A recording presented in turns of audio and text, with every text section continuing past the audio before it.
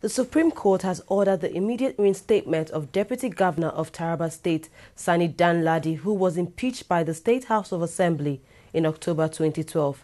In a unanimous judgment, the Supreme Court held that the impeachment panel set up by the House of Assembly to investigate the allegations against Danladi violated his rights to fair hearing.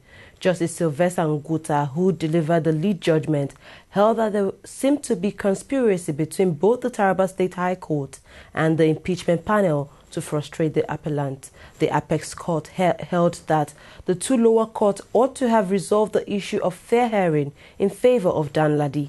Danladi was impeached about a month before Governor of the state, Dan Suntai, was involved in an air accident.